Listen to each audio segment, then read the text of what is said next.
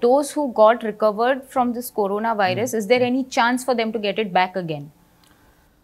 See, again, that's that's a good question, because see, any viral illness typically, for example, everybody suffers from measles or mumps in childhood. That these are common viral illnesses. Right. Everybody gets it in the childhood. Nowadays you don't, because when I was a kid, people used to get it very often. Now there are vaccines, so people don't get it.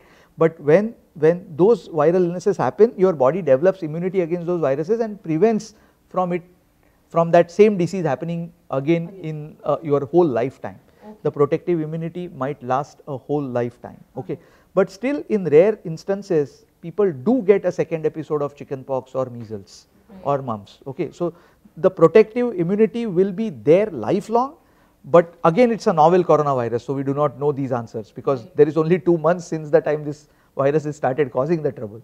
It's too early to answer that question, but usually speaking, if the genetic content of the virus remains the same, your body will develop the immunity and prevent a second attack. But the viruses are also smart and they are changing, like this virus itself. Have you heard of SARS or MERS viruses? Yes. So SARS and MERS, both viruses were also coronaviruses. Okay.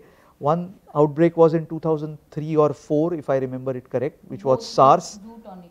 Both were zoonotic. Okay. Yeah, so the first SARS came from civet cats in 2003-2004, and the MERS virus came from camels. But both these viruses were again novel at that point of time, right? So the viruses also keep on changing their genetic material. This H1N1 virus is very notorious to keep on changing its genetic material. It recombines and forms new genes. And when a virus comes with new genes, your immunity towards the virus which is new is obviously not going to work, right? So virus is also trying to fight its own battle to survive. So it's like a tug of war. Okay. But yeah, for this particular virus, if somebody has already had the infection and now is cured, unlikely that he will be hit by a second virus again. Very unlikely. Okay. So some hope for us. But you don't want to suffer from the first time, right?